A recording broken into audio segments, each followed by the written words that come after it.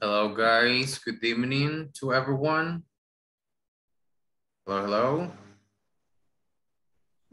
Good evening, teacher. Good evening. Welcome once again to another class, guys. And well, thank you very much for being here because remember today we are only, we're only trying to cover the class that we didn't have on Monday. That's why we have class today. So, welcome everyone that is already here. So guys, I've been checking the group and I see that a lot of people have a lot of questions regarding to the platform, correct? So now, right now is the time. Ahorita es el momento que si usted tiene preguntas de los que están with platform, ask the questions now. Haga las preguntas ahora. So do you have so far? Good evening, teacher. Good evening. Okay, tengo una pregunta para usted. Dice de que muchos de los compañeros estamos consultando que tuvimos un aviso de parte de administración o de parte de nuestros administradores con respecto a que tendríamos que finalizar la sección 1 y 2 de las secciones, pero no habíamos concluido con las mismas. Entonces, muchos de los compañeros empezamos a avanzar, pero no sabemos, ¿verdad? Si cada vez por semana, creo que también hemos contado con unos compañeros. Entonces, o no sé si usted nos puede dar una guía de cómo continuar, ¿verdad? Esa es mi pregunta. Okay, so according to administration, de acuerdo a administración, chicos, por el hecho de que no tuvimos clases para reponer incluso otros días, porque también se nos viene November the 2nd, no, el segundo de noviembre, so that's day off, I guess. Entonces, debido a eso, esta semana, según administración, para el día de ahora, deberían los que están con plataforma, deberían de haber terminado sección 1 y para el día lunes, sección 2, según administración. So, y hasta el momento usted terminó sección 1, you're fine, estamos bien, al menos para el día de ahora. But for Monday, para el día lunes, it's necessary that you have at least section number 2. Yo entiendo que probablemente los temas no los hemos visto, pero los vamos a ver. What does it mean? ¿Qué significa? Que a usted va a tocar ser un poco autodidacta también, ¿sí? So go to the internet, ir al internet and look for information. Luego, cuando tengamos la clase, venimos y confirmamos lo que usted ya entendió. ¿Ok? Teacher, good evening. Good evening, Natalia. Una pregunta. Yes, Natalie. Sorry. Perdón. Es que me llegó el mismo aviso que dicen los compañeros, ¿verdad? Pero en una, me mandaron una paginita que decía que y las clases ya no van a ser lunes a jueves, sino que de martes a viernes. ¿Es cierto? No, that is not correct. Las clases solamente van a ser de esa manera esta semana y la última semana. Then, las demás semanas, a partir de la próxima semana, we have classes from Monday through Thursday, de lunes a jueves. Another thing, guys. Otra situación. Si usted no entiende cómo hacer un ejercicio, ask, pregunte, no se quede estancado, ¿sí? Si le da pena preguntar en el grupo, pregúnteme directamente, ¿sí? Escríbame que estamos para ayudarle. A algunos no les contesté hace una hora, puesto que a las 8 yo tengo otra clase. Entonces, a partir de las 8 ya no les puedo contestar porque estoy en otra clase. So,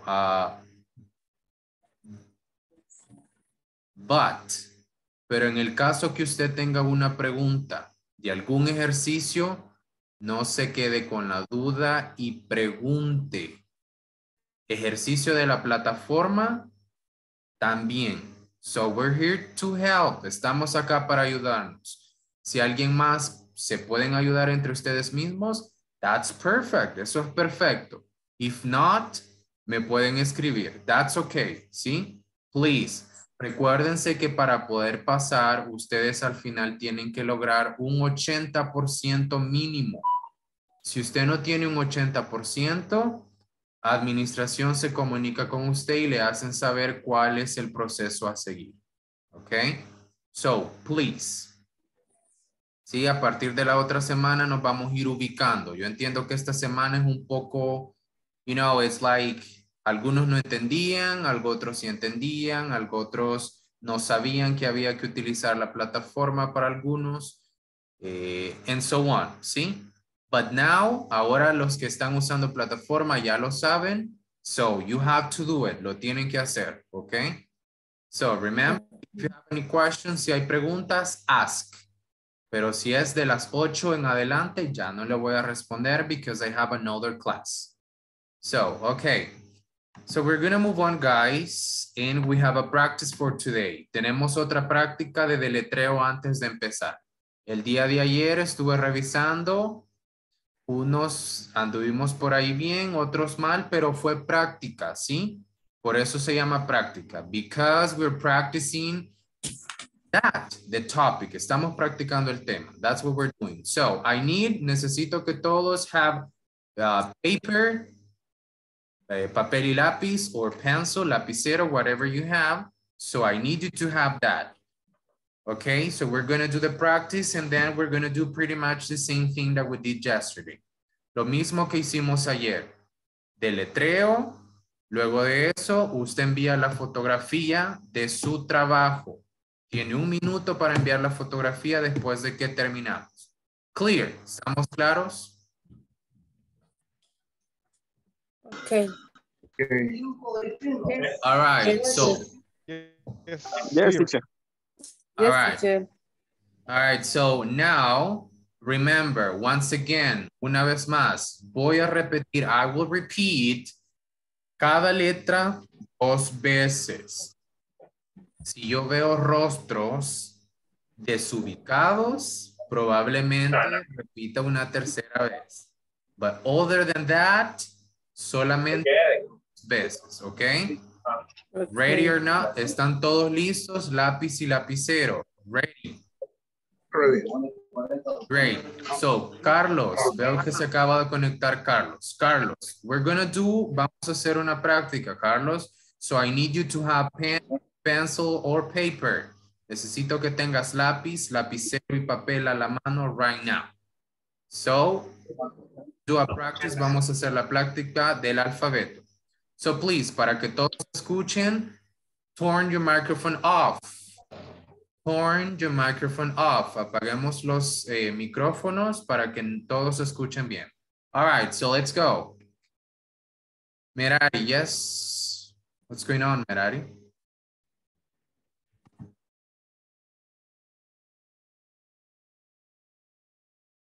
Well, It's okay, Merari, don't worry. Sí, I understand. Entiendo que probablemente en algunas partes del país está lloviendo and signal and the internet connection is not good, okay? So, vamos a empezar. ¿Listos? Empezamos word number 1, palabra número 1.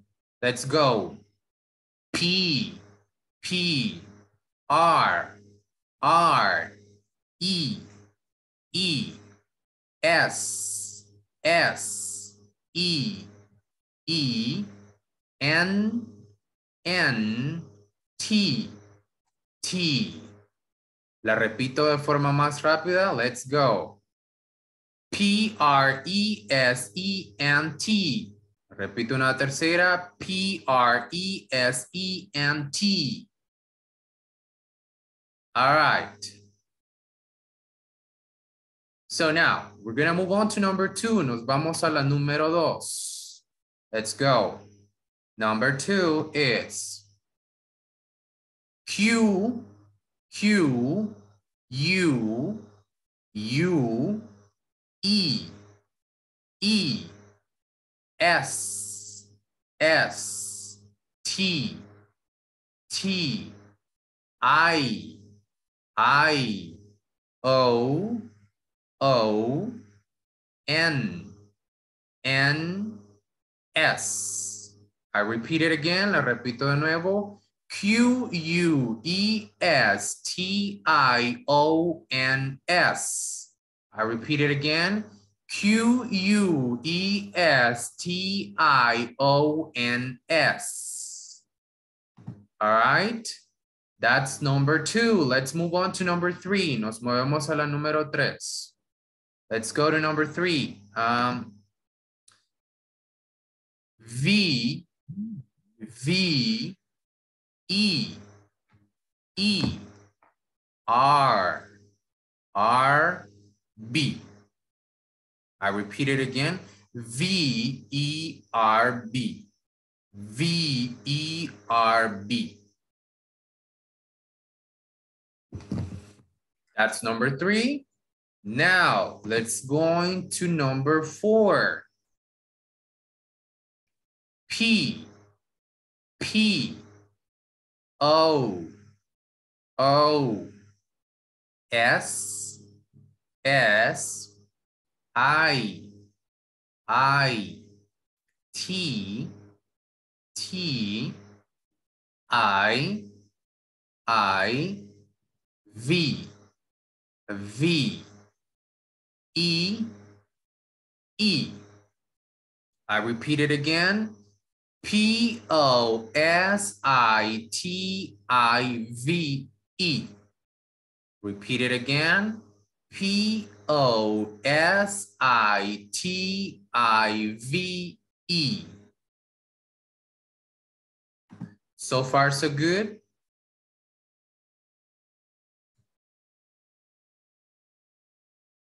So far, so good, guys? Yes. Okay, good. I'm fine. Good. So, the next time cuando escuchen que yo pregunte so far, so good, significa por ahora todo bien.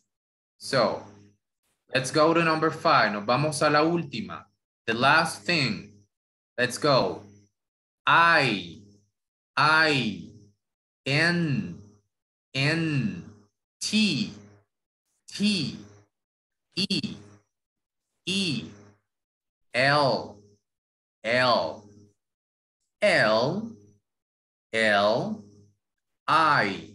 G,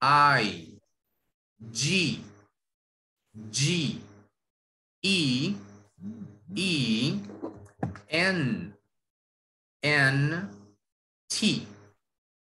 Okay, I repeat it again. INTELLIGENT. I repeat it again. INTELLIGENT. Okay, so we have 5. Ya tenemos las 5. Okay, now take a picture or tómenle una captura or, you know, a picture, una fotografía, and envíe al WhatsApp. Go ahead. Tienen 1 minuto to do that.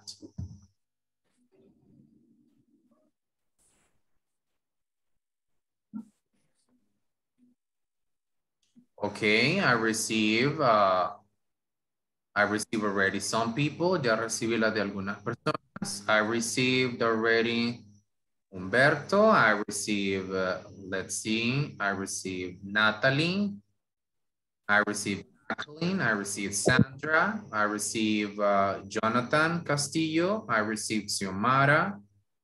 I also received Marielos. I also received her. I received Carlos, and I also received Elizabeth, Julissa. All right, good. So thank you very much for the ones that already sent it. So we are right now 20. Somos 19. So espero que los demás la envíen en un momento. Okay, I received Carlos Cepeda and Daniel. Okay, that's good. Excellent. So I will check them later on and I will see how it went. All right, good. Thank you very much, guys. So that's the practice before we move on to today's topic. Esa es la práctica antes de movernos a la clase del día de hoy. So today's topic, la clase del día de hoy, chicos, is going to be about making questions, haciendo preguntas con el verbo to be. Making questions with the verb to be. That's pretty easy. So we're not going to focus too much on so many things. Another thing, guys, si de repente usted siente que lo que estoy hablando no me entiende absolutamente nada, let me know, háganmelo saber so I can try to switch. Vamos a tratar de cambiarnos un poquito Spanglish, but desde ahorita nos vamos a meter un poco más full English, okay? So, I will speak in English. Solamente si usted no entiende, you ask. Usted pregunta, teacher, what did you say? ¿Qué dijo? So, escribir la pregunta. What did you say? Have it on the chat. Ahí se las envía al chat. Si usted quiere preguntar, teacher, ¿qué dijo? What did you say?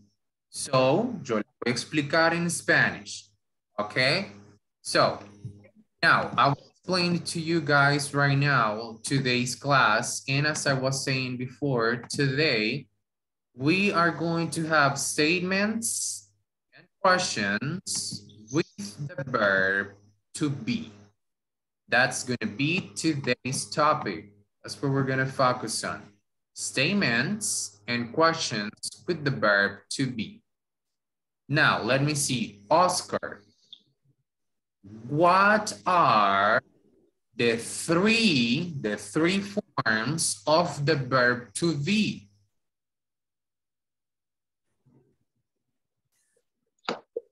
Well, is, are, am.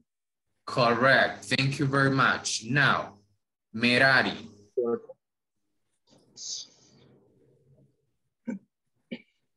No, Merari, I will ask you another question. The question for you is, la pregunta para ti es, the personal pronoun, el pronombre personal, he, she, and it, ¿trabaja con qué forma del verbo to be? You don't know? Okay, no problem. That's okay. Let me see. Jacqueline. He, she, it works with what? It's a possessive adjective in third person. Third person, possessive adjective. Okay, let's see. Marielos. If I ask you, Marielos, he, she, and it, what is the form of the verb be that we use with he, she, and it? Teacher, more slowly. Oh, okay. Eso es lo que me cuesta entender la pronunciación. Okay, it's okay. It's understandable. Está bien. So I will repeat it again. Lo voy a repetir de nuevo. What is the form of the verb to be that works with he, she, and it?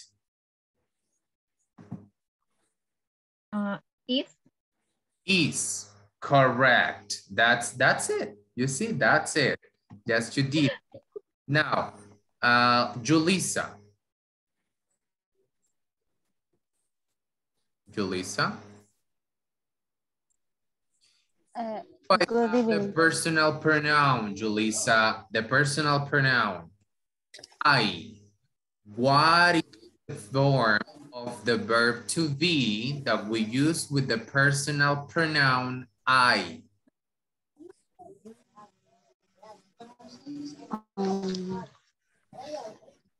No sé. No, you don't remember? Okay, let's see. Carlos Martínez. Carlos. Sí. What is, Carlos, the form of the verb to be that we use with the personal pronoun I? Am.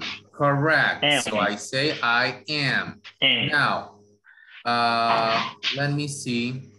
Carlos Rodriguez. Yes. What is the form of the verb to be that I use with the personal pronoun they? Are. Are. Correct. So, that's it. That's what I needed you to understand. Eso es lo que necesitaba que entendiera. Personal pronoun I, yo utilizo I am. Personal pronoun you, yo utilizo what? Are. Are. Personal pronoun we? Are. Are. Personal pronoun they? It's the same. Are. Same thing. So that's what I need you to remember. Eso es lo que necesito que se acuerden. So that's pretty much what we're saying. Now, let's see. ¿Cómo formamos preguntas? Really easy, actually. ¿Sí? El verbo to be. I'm sorry, the personal pronoun, el pronombre personal, el verbo to be y luego el complemento. ¿Qué significa el verbo to be en español? Let's see. Sandra. The meaning, Sandra, of the verb to be.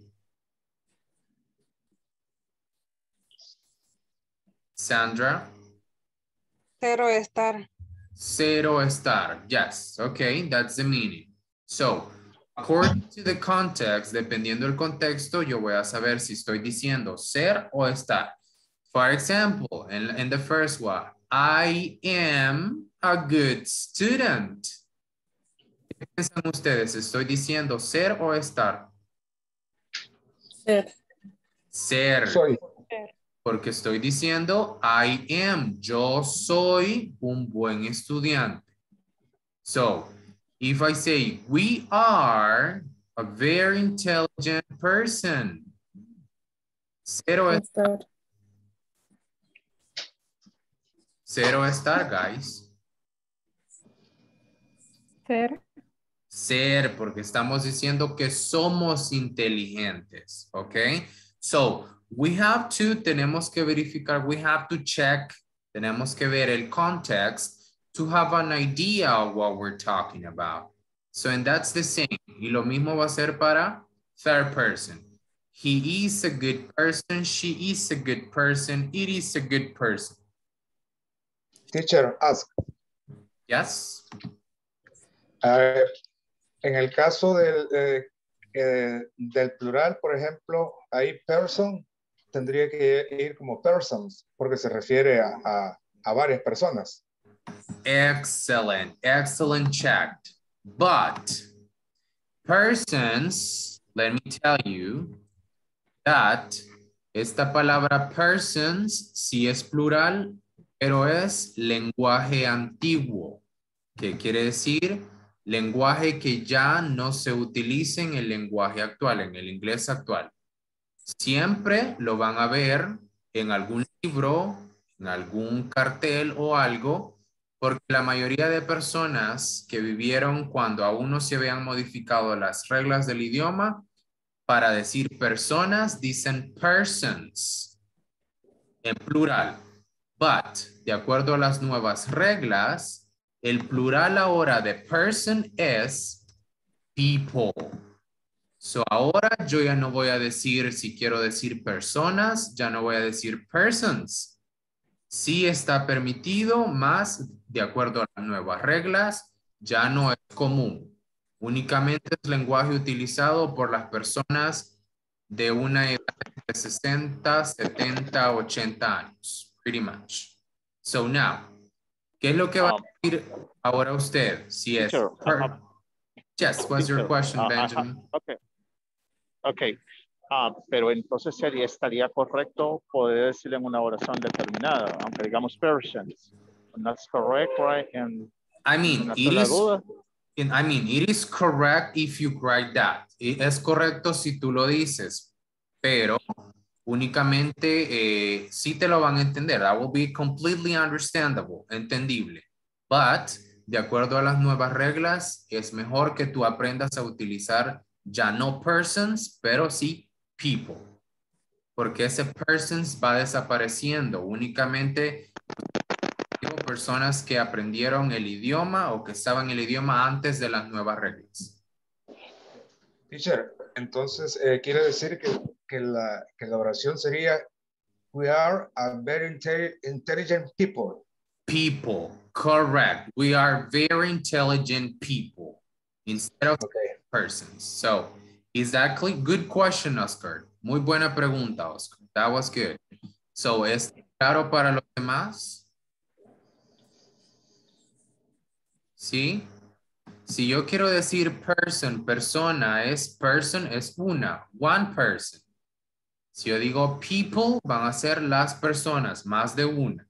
Now, ¿qué sucede? De repente ustedes en los buses, yo me he encontrado algunos buses que todavía, que los envían de Estados Unidos para acá, todavía tienen un letrero que dice persons, pero porque son siempre algunas que van a quedar de esa manera. But with the new changes of the grammar and the language, we have to understand, tenemos que entender that now el plural de persons va a ser people, okay? Good. If there's no any other question, we're going to move on. Nos vamos a mover. Or ¿hay alguna pregunta con cómo formar oraciones positivas con el verbo to be? No, all right. No. ¿Dice pan comido? A ustedes les dije cómo se dice pan comido en inglés. Is the case? Es piece of cake. Oh yeah, we can say a piece of cake, but una frase. Easy peasy. Easy peasy, correct. Esa frase es una frase nativa del idioma. ¿Qué quiere decir? Que si usted dice piece of cake, es una frase normal. También significa pan comido, pero es como que usted la aprendió porque estaba aprendiendo inglés. Pero si usted dice easy peasy, suena como que usted nació hablando el idioma. So son frases nativas. So when you want to say pan comido, oh, easy peasy. That's what we say. So I think that there's no questions. Pienso que no hay preguntas so far. Well, so I'm going to move on. Nos vamos a mover. So, aquí tenemos contractions, guys. Contracciones del verbo to be con los pronombres personales. Presten mucha atención, guys. Why? Los americanos o las personas que hablan inglés siempre prefieren usar contracciones. Why? It's easier. Es más fácil when you're speaking. So, pay attention to the pronunciation because I will ask you. A todos les voy a preguntar. So, we'll start. I am, contraction, I'm. You are, contraction, you're. He is, contraction, his. She is, contraction, she's. It is, contraction, it's. We are, contraction, we're. You are, the plural de ustedes, contraction, your. They are, contraction, their. So, let's see, I will repeat it again. Voy a repetir una vez más la contraction. Your, his, she's, its. Where, your, their. Let's see, vamos a ver. Julissa. Go ahead, Julissa, and make the pronunciation of number De las primeras tres. Go ahead. I'm, your, his. Correct. Thank you very much. Marielos, can you help me, Marielos, with another three, otras tres? She's, it's, where. Correct. Thank you very much. Natalie, let's go with the last two, con las últimas dos. Your and their. Correct. Jacqueline, once again, las primeras tres. I'm, your, Mhm. his. Okay, this one is not your, it's your. Your. Correct. Now, Your. one, two, Humberto, can you help me with another three? Unos otras tres, please. Okay. She is.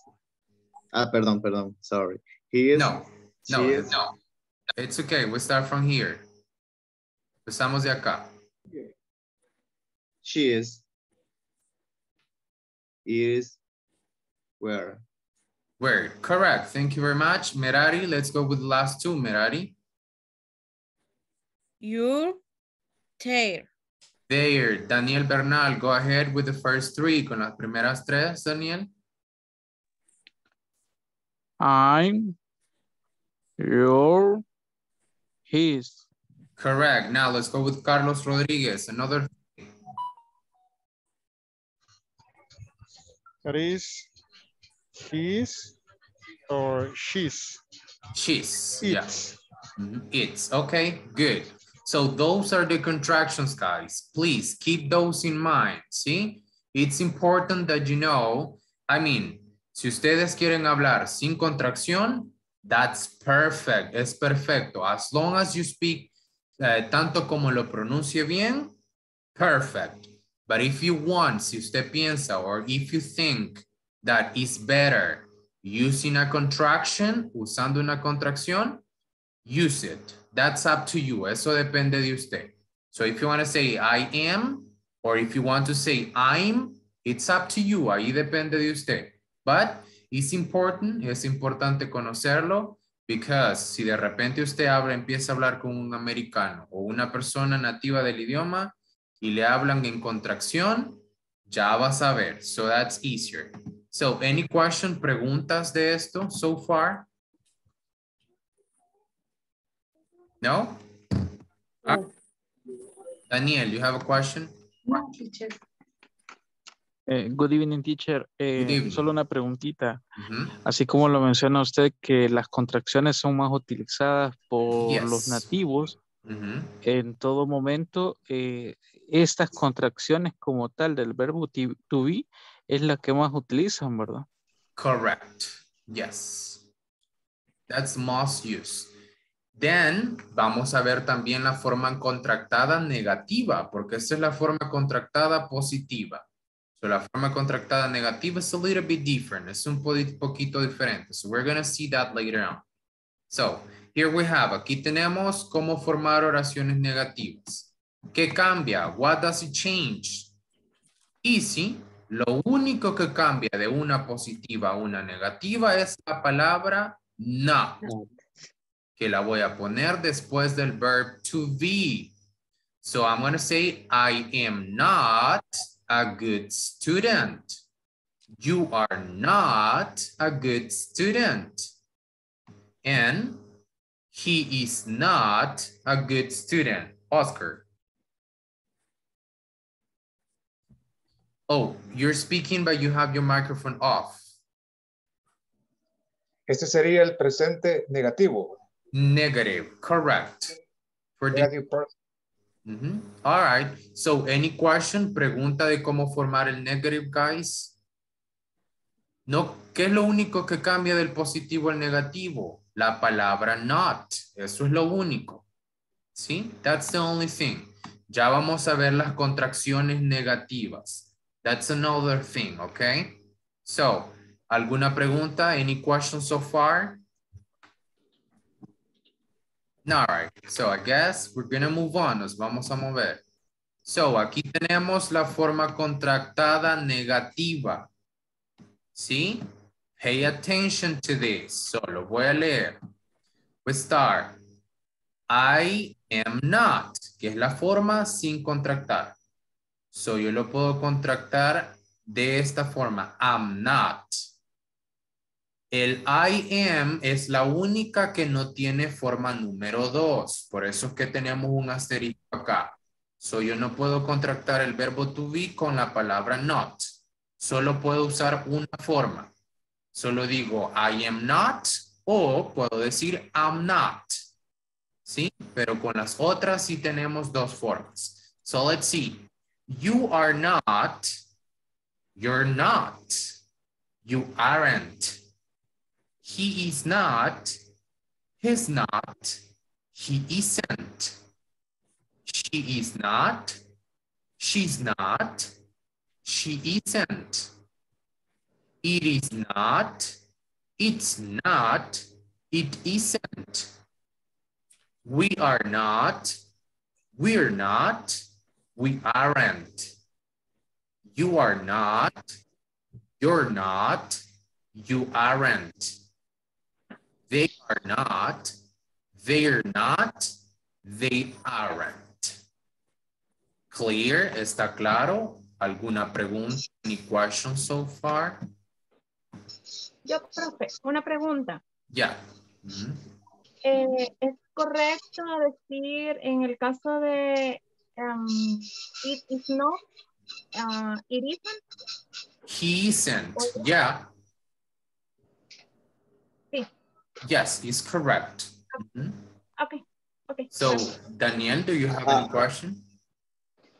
No comprendí mucho en el caso de la forma 1 y forma 2 del primer verbo. From the first verb. Del primer verbo. I don't know what you mean. Lo que mencionó que no tenía segunda forma. Ah, ok. So you mean, tú te refieres al sujeto I. So en esta situación, this situation, el pronombre personal I no tiene segunda forma. Es decir, yo no puedo contractar am con not debido a cosas fonéticas del idioma. ¿Por qué? Si yo digo am not, sonaría bizarre, rarísimo, weird, raro. So, por cuestiones foneticales del idioma, esta situación no es permitida como las otras. Que yo digo aren't, isn't, aren't. So, con I, yo no puedo unirlas. So, solo tengo la primera forma que es am not. That's it. No existe otra. All right. Teacher, I have a question. What's the question? He escuchado bastante que no sé, cuando dicen I am, también como que lo acortan como am I o algo similar. Oh, am I es utilizado pero para preguntas. Cuando tú vas a preguntar, yo soy o estoy, am I? Ese es para preguntas, pero no para negativos. Thank you. All right, so Giselle. Teacher, no entiendo yo la forma número 2, sustantivo cuantitativo. I'm sorry, say that again. Repítelo, please. No le entiendo la forma 2, sustantivo cuantitativo. El positivo con el negativo. Oh, I mean, no. No. Aquí lo único que hacemos es unir. Si te fijas acá, tenemos is not. ¿Sí? ¿Qué es lo que hacemos? Únicamente unimos las dos palabritas. Y le borramos la letra O. Y en lugar de la letra O, escribimos un apóstrofe. Sí, eso es lo único que hacemos para formar el negativo. En el positivo, yo esta not no la voy a tener. So, entonces yo voy a decir he is hasta ahí. Y el complemento. Esto únicamente es para negatives, para negativo. Is it clear? ¿Sí me di a entender a little bit? Ya. Sí. Gracias, teacher. Okay. So, any other question? ¿Alguna otra pregunta?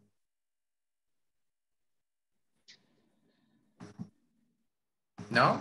Well, so vamos a ir a la pronunciación, vean. So let's see, vamos a empezar con Oscar. Oscar, pronombre personal I.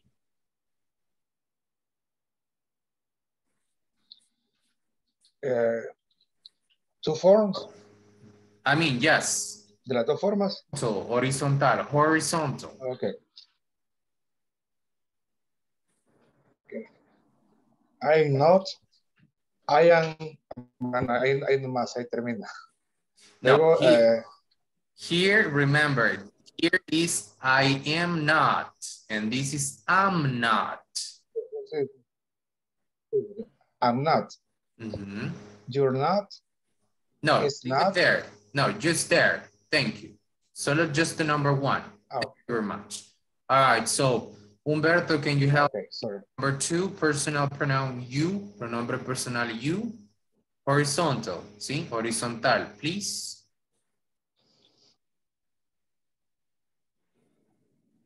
Well, he's probably not there. Okay, so we go with Natalia. No, Natalie. Yes, I don't know if it is Natalia or not. So let's go with you, Natalie. Number two.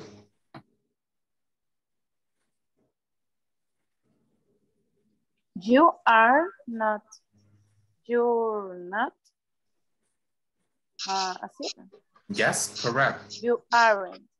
Aren't, ok. Es necesario escucharse el sonidito de la letra T al final. Julissa, let's go. Number three, número tres. Okay. He is not. He's not. He is. Isn't. Isn't. Isn't. He Okay. isn't. Great. Jessica, let's go with you, Jessica. Okay, thank you. Number four. She is not. She's not. She isn't. Great. Now let's go with you, Jacqueline. It is not. It's not. Mm-hmm. It isn't. It isn't. Okay, good. Now let's move on with you, Cindy.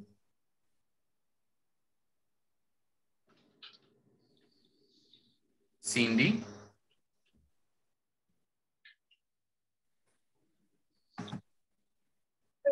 Hola, hola. Fíjense que yo hace poquito acabo de entrar, no podía entrar, no sé qué es lo que están viendo ahorita. Okay, it's okay, don't worry. For you not to be lost, para que no estés muy perdida, puedes revisar a la clase mañana grabada, so you don't have any situation later on.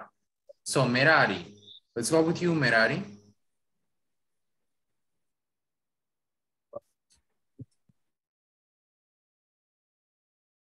Merari.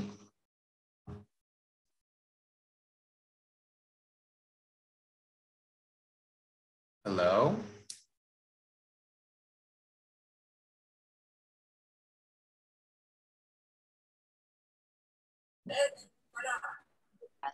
Sí, creo que sí.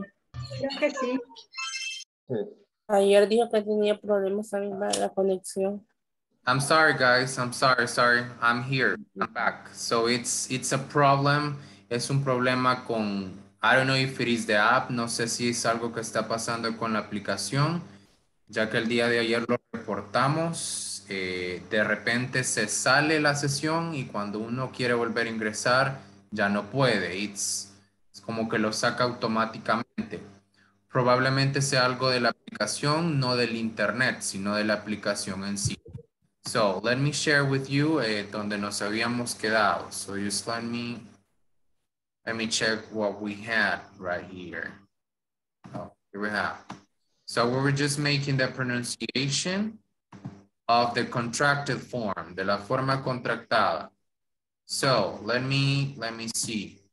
Si pueden ver, can you see the screen? ¿Pueden ver la pantalla right now? Yes, teacher. Yes. Yes. All right. Yes. All right, so let me see. Now, I will need a volunteer. Necesito un voluntario, volunteer, para que me ayude con el personal pronoun you. Con este de acá, this one right here. Benjamin. Me había preguntado a mí primero, ¿verdad? Yes, I ask you later. Let's go with Benjamin and then we go with you, Humberto. Okay. Okay. Okay, you are not, you're not, and you aren't. Good, thank you very much, Humberto. Let's go with you. With you? No, this one. I don't know. Okay, this one. ¿Con I o con you? No, with they. Con they. ¿Lo puedes ver en tu pantalla or not? Okay. Sí, I see you. Good. Are not. They are not. They aren't. They aren't. Good. It's okay? It's perfect. Thank you very much. Now, guys, remember, lo único que me interesa en la segunda forma es que hagan el sonidito de T al final. Eso es muy importante. Porque si usted dice you aren't, si no se escucha ese sonidito T, es como que usted no esté diciendo nada negativo. So please, remember, lo voy a repetir la última vez y luego nos vamos a la práctica. So you aren't, he isn't, she isn't, it isn't, we aren't, you aren't, they aren't. Okay? So that's the pronunciation that we need to have. Es la pronunciación que debemos tener. So, nos vamos a ir a la práctica, chicos. And here we have, aquí tenemos la primera. So you know what to do. Take a screenshot, tome captura de pantalla, or a picture, okay? And you let me know, me lo hacen saber para moverme a la number 2. So I can move to the number 2.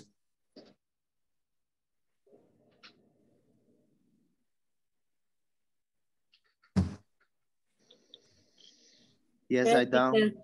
Okay, good. Here we have number 2.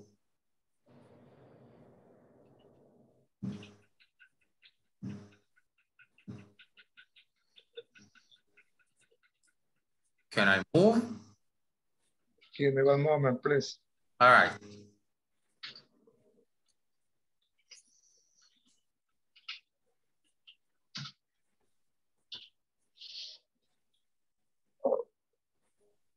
Yes, teacher.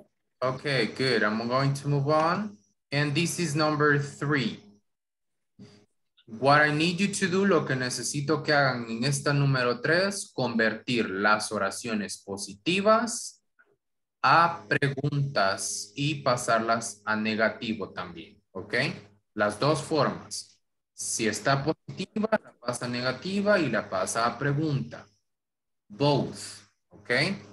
So, let's see. Teacher, ¿puede poner la número 1, por favor? Number 1, okay, this is number 1.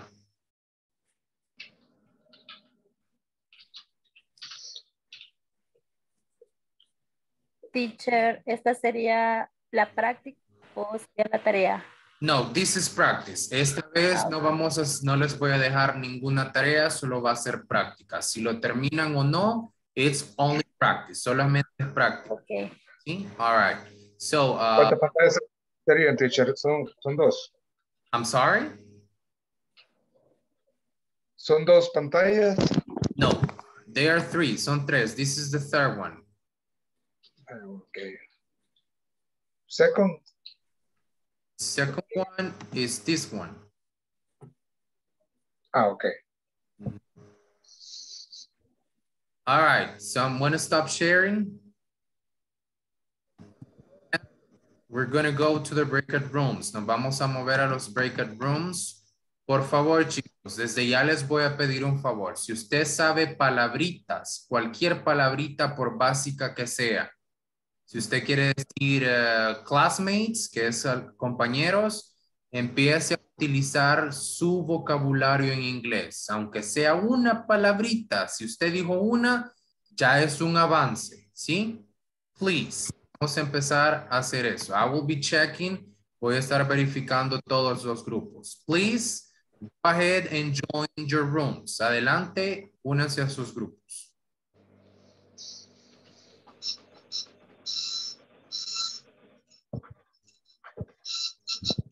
It's okay, Marielos. Go ahead.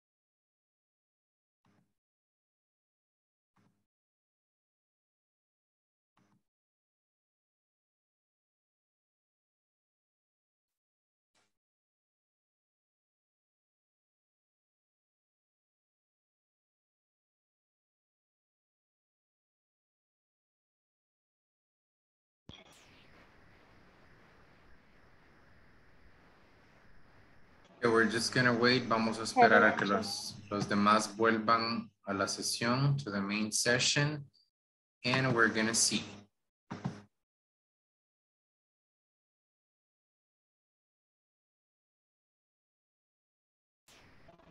Teacher, I asked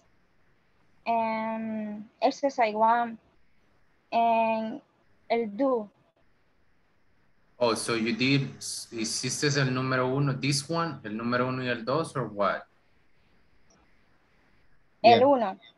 One. En el que dice do it, I like basketball, el do es el que está adicional ahí o es la forma en la que está escrita la oración, no entendí.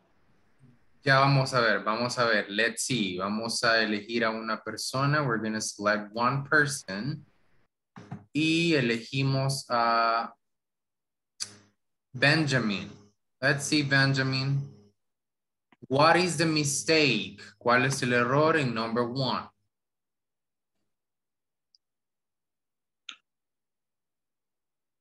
Benjamin. Sorry, teacher. Hello, teacher. I lost my internet. So sorry. I think the do is the better. I don't know because okay, I don't know which because I think he's like a basketball. Okay, no, let's see. All right, thank you, Benjamin. Vamos a ver, Sandra. Sandra, what do you think? ¿Cuál es el problema acá, Sandra? I don't remember very good, but in this case, do is in an auxiliary to the verb. In this case, is incorrect do because for third person, the correct word is das.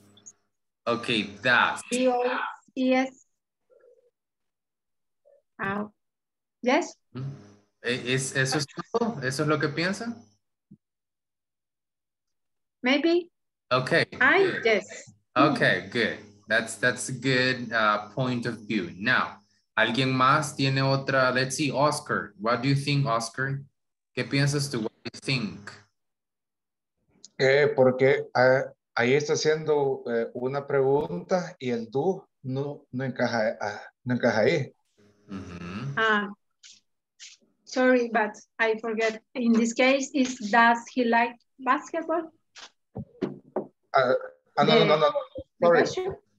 Sorry, teacher. Sorry, teacher. El is está incorrecto ahí porque tendría que ser do you like basketball? Okay, all right, esa es su opinión. El is y el he no tendría que estar. No, teacher, I have one of the questions. And the correct form is does he like basketball? I don't know what the form. Yes, el verbo to be no tenía que estar ahí. Porque si yo digo está o es el gustar basketball, no tiene sentido. Does not make sense at all. Nada de sentido. So, quitábamos el verbo to be y agregábamos does porque tenemos he. Entonces decimos, does he like basketball? That's the good answer. So, what do you think? ¿Qué piensas de number 2, Jacqueline? I think está de más la S and I am. Correct. Ese es el error. I am not a fan of pizza. Good. Let's see. Number 3, Daniel Bernal.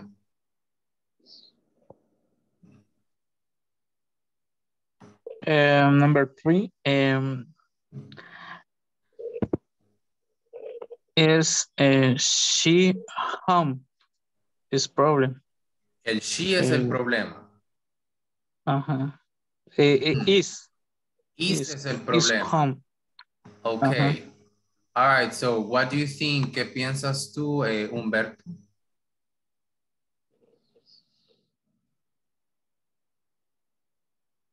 Are you there? Well, he's not there probably.